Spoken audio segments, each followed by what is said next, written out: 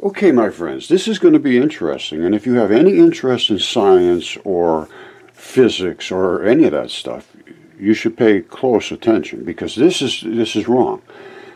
What is energy? Energy is the ability to do work. That is not wrong. Scientists define energy as ability to do work. I agree, it is. That's one form of energy. Modern civilization built on this because we can transform energy from gasoline into piston power, from light into electricity. We've learned how to harness it and do work with it. However, do we understand how that energy is created? Where does it come from? What is the nucleus made of to create these kind of energies? What's going on with these energies? This is what they do not understand. And I do. And here it is the new physics model. The standard model doesn't work, never worked. You can't have a big giant positive and little bitty tiny negative, and they just slam together. It's just totally nonsense. It was from the beginning. Everything there is a dipole. We always considered an electron a little tiny glowy little thing, which it is. It is. I agree with that. However, attached to it is the dark matter they never knew. They've never seen it before. They call it a muon. When they slam things together in a particle collider, they see these two particles as the smallest particles they can find. They are attached together called neutrinos.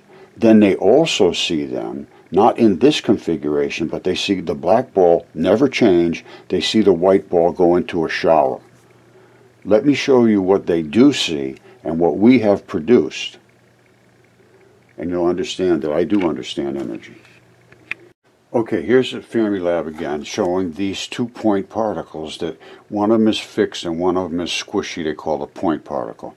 And this is what we would always call an electron, but it is attached to this dark matter. They see this in debris and didn't realize what they were seeing. This goes back almost 10 years. And again, it's Don Lincoln, the same guy that we're going to be talking about here, that's asking about what is energy.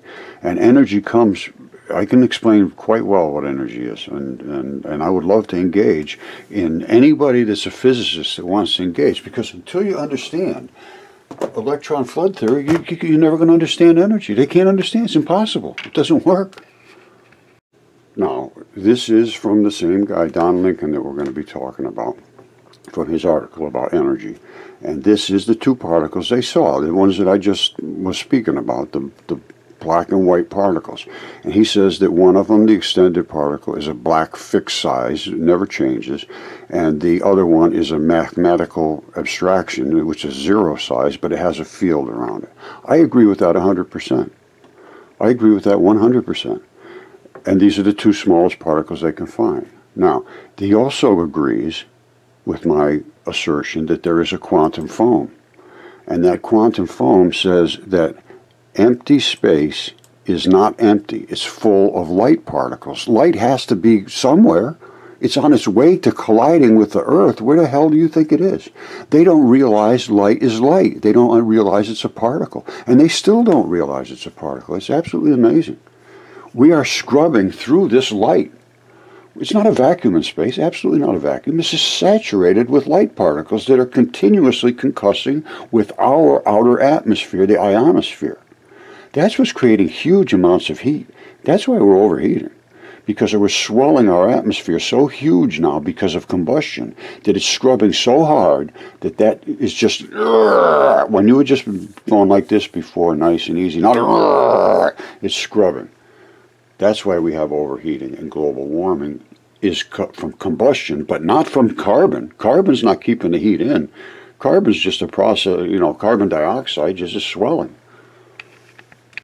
All right, I'm going to show this a little clearer, but spiral galaxies, and as far as I can see, most of them do spiral. So something's making them move, whether it's expansion, forward movement, sideways, I don't know. But here's what it is. Light and all energy spins like this. It's a right-hand spin. The arms are being bent backwards. Now, if it's a right-hand spin, that means it's going this direction that way. You see it? And that would force these arms to go this way. You see it spinning this way? This tip is way ahead of these arms. It's out in front, and these arms are spinning backward and being scrubbed against the particles that are in space. Because this is loaded with particles. Everywhere there is all of this stuff sending out this light. Where do you think it is? Between it hits you from where it started, where do you think it is? Do you think it's nowhere? It's obviously between the two of us. So this is spinning going that direction. There's almost no question about it. And these arms are being folded back as it spins this way. These are being folded back. Now let me show you a different shot of our solar system and how it spins. Everybody thinks it's just like, like on a flat, record player spinning around a circle. No, it's moving forward on one of these arms. Well, what does that mean? All of the light stuff is, the smaller particles, which is the Earth and Mars and the moons and all that, they're trailing behind the sun. The sun is the one that's moving forward. So they're spinning behind the sun, doing exactly like this. These spins are way back here. The sun, or the central core, is way up here. Here's what it is on Earth. Just to prove to you that the sun is spinning and moving forward, I can show you both of those things. If you can see those two or those three little particles there. All right, I'm going to do some doodles on the screen in a second, and I'll make it more obvious. But my contention is the sun is moving this direction, spinning this way.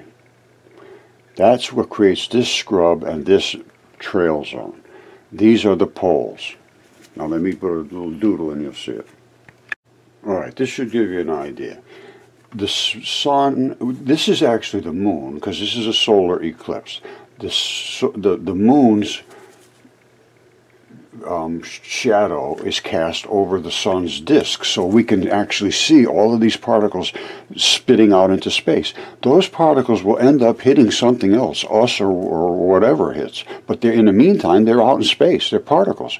I've shown them. There's no question whatsoever. They're particles. Now, and there's no question of what I'm showing you right now, as you will see after I wipe off the doodles. It's spinning this direction, the sun. Right-hand spin, moving that direction. Why do I know this? You see these red spots?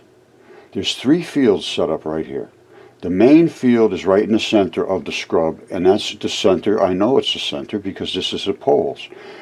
You've got a positive and a negative pole, which is shooting out energy north to south. Now, this is spinning this way, so that means that the sun's influence into the oncoming stuff is magnified because it's spinning this way. It's spinning, smashing in, and additionally going this way. This side, the sun is trailing back this way, so it sort of skims off the side and has much less energy. This is very energetic, as you'll see from these three red spots. This is the poles. So, what have I shown? The sun is spinning this way. It's moving through the galaxy in that direction because of this impact versus this. That's the trailing as it spins. These are the poles, and these particles are leaving, never to come back to that sun. Our particles in our atmosphere don't have enough energy to escape. A little bit does, not much. Compared to what gets sucked back to Earth. I can show you the magnetic fields. I have them that show these magnetic interactions of circling and coming right back into itself. And that's what happens in the smaller bodies. These, they don't circle and come back. They go home. Those little piggies never come home. Okay, so we have the unveiling. Away go the doodles. Leave us, you doodles.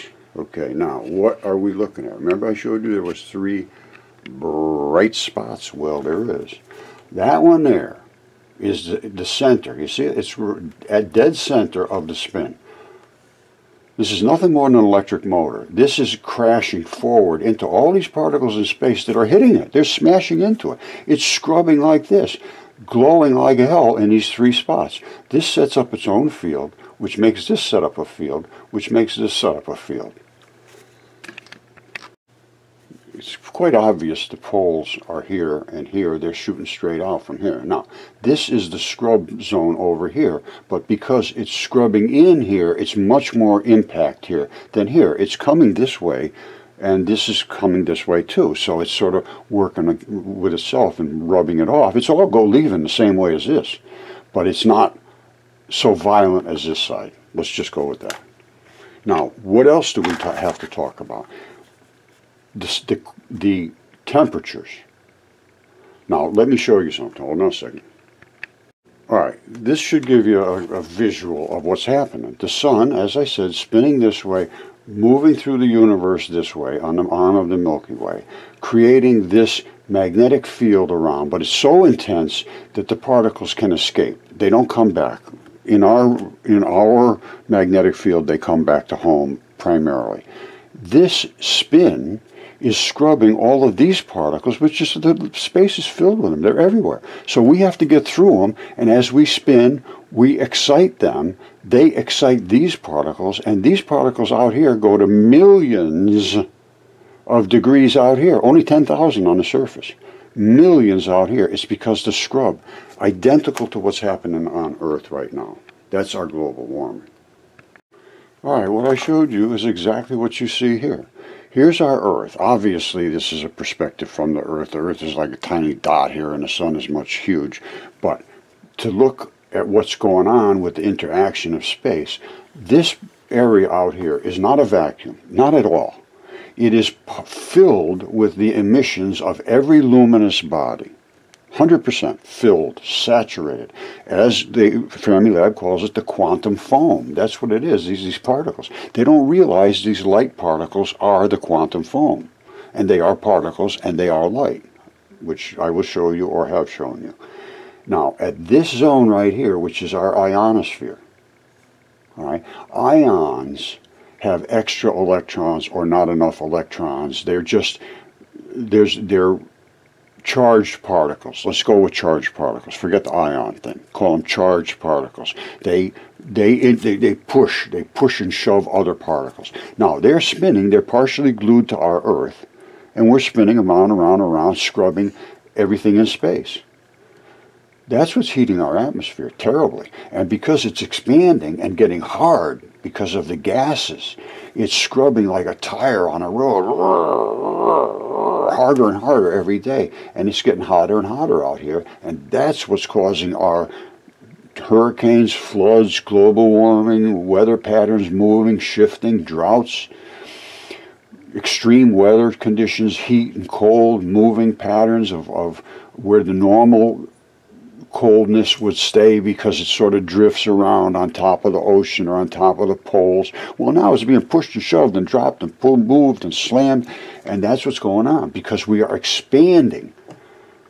All right? It has nothing to do with, well, it's carbon dioxide fills the atmosphere, but the carbon is not holding the heat in. The carbon is just disassociated with the carbon dioxide. It's gas now, where at one time it was a chunk of this, and somebody burnt it up and it turned into carbon dioxide, and it increased its size thousands of times.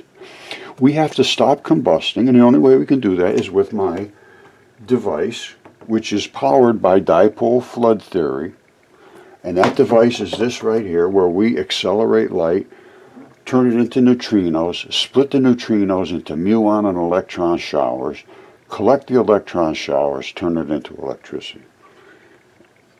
And I think it'll work, and we could do this within weeks if it would be looked at quickly.